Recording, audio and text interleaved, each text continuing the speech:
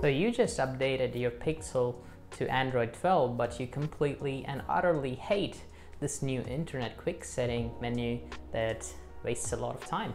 Here's how to get the old one back. On your phone, go to Settings, then About Phone, and tap Build Number 10 times to unlock Developer Options.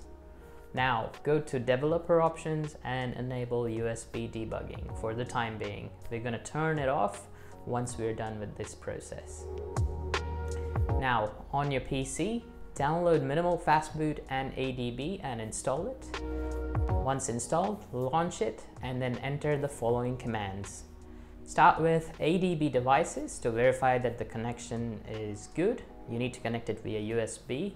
You may also need to press always allow this device to authorize and save time. Now the second command you need to enter is this one. Just enter it and make sure it's correct and press enter.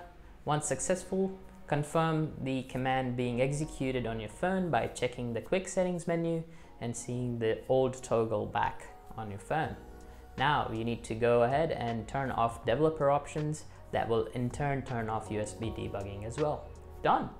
Now enjoy the good old internet toggle that you were accustomed to, and thank you Google for keeping it around so we don't have to go root our phones to get the basic feature back.